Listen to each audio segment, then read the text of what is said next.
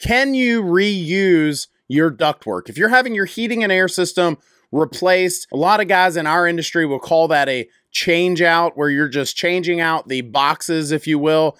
You're going to be swapping out the outdoor unit and the indoor unit if it's a split system, or if it's a package unit, then, you know, it's all in one. But either way, you got ductwork running to it, and in a lot of cases, they will reuse that ductwork. In this video, I want to talk about some things that a lot of folks don't consider when they're reusing their ductwork, and I think the last thing we're going to talk about in this video may surprise you, and it's a solution for sealing old and new ductwork a lot better. But let's dive into it. Reusing your ductwork, some things to think about. The first thing is, I think in general in our industry, it's pretty well known that ductwork is going to last longer than your average heating and air system. Now, how long that is a little bit disputed. It kind of depends on a few things. Number one being where you are in the country. If you're in a more humid area and that ductwork is made of materials such as metal that will eventually corrode and break down and things like that, that obviously plays a role in the life expectancy of that ductwork. Another thing is, in general, most guys would probably agree, again, exceptions to every rule, but they would agree that ductwork's going to last around 20 to 30 years. I've seen systems where you're replacing the equipment and the ductwork is okay. You can reuse it. It's going to last longer than that heating and air system anyway. And so for the ductwork itself, the materials, they're going to last longer than that equipment. But I would encourage you to, even if you already know who you're going to hire, if you have a heating and air company that you really like and they've always treated you well, you're not going to get multiple quotes out there.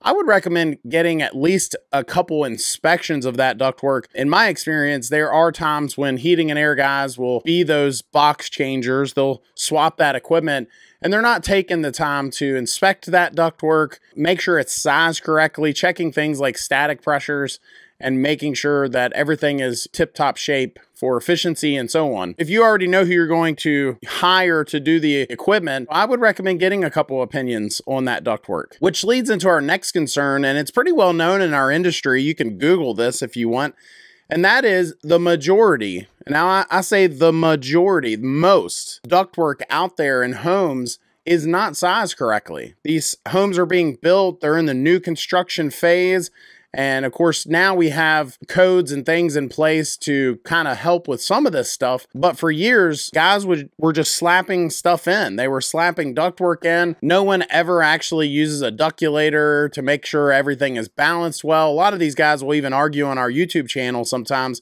They'll say, well, you can just put in dampers to kind of balance everything. And we've talked about that before and how that's not really a good solution in comparison to actually installing and sizing the ductwork properly. In the old days, they would have these big beefy, you know, I think about some of the oil furnaces that I've seen where they have these big beefy fan motors. They don't even care that it's high static. They'll push air through the tiniest little holes, and they're just bigger, beefier, less efficient type of equipment. And now that we're moving more into equipment that's more efficient, it becomes more paramount, proper airflow, static pressures, air across that coil. And if you've got ductwork that's not sized correctly, let's say it's undersized, that becomes a bigger deal than it used to be. So that gets back to not just inspecting that ductwork, but when you're getting your other opinions and having different folks check that ductwork, making sure that it's sized properly for the size system that you're installing in that space. So as we move closer to our last concern, I just want to point out, obviously, the big thing here is if you don't replace that ductwork, it can save you money, right? If you're reusing that ductwork, you're able to get the most out of that, the life of that ductwork. You're not having to send more waste to the landfill, increasing your carbon footprint. That is a big concern for a lot of folks. And the last thing is it's faster, right? So if you do have a heating and air system that needs to be replaced, a lot of good companies can have that system replaced in a day, if not two, depending on the situation.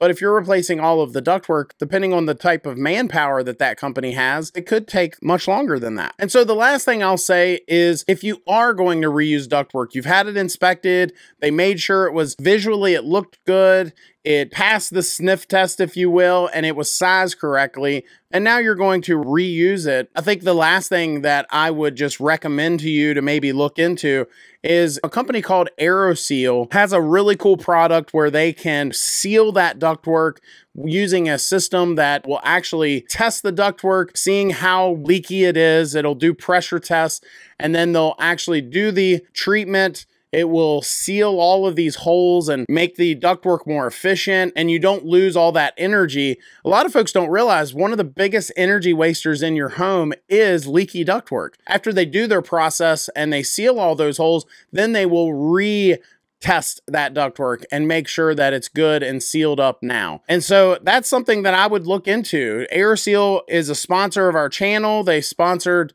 a few videos, and it was important to me when I first looked at their product. How good is this product? And I got to tell you, it's pretty crazy how good of a solution this is for a lot of folks. If you're going to reuse that ductwork, if you're going to try to get the most amount of life out of this ductwork, it's not just reusing it, it's reusing it, but also getting the most out of that ductwork, making sure that it's not wasting a bunch of energy. And finally, if you're going to reuse that ductwork, you might want to look into having it inspected on the inside, making sure that it's good and clean. You may actually want to have it cleaned before you do the Aeroseal, but that can also help improve the performance of that ductwork and also the cleanliness of the air you're breathing, right? So let me know your thoughts. Are you reusing ductwork? Has this been a concern for you? I'd love to hear about that in the chat down below. For more information on Aeroseal, I'll also put a link into the description of this video. You can check that out. If you like this video, I think you'll like this one even more. It's where I talk about 4 fixes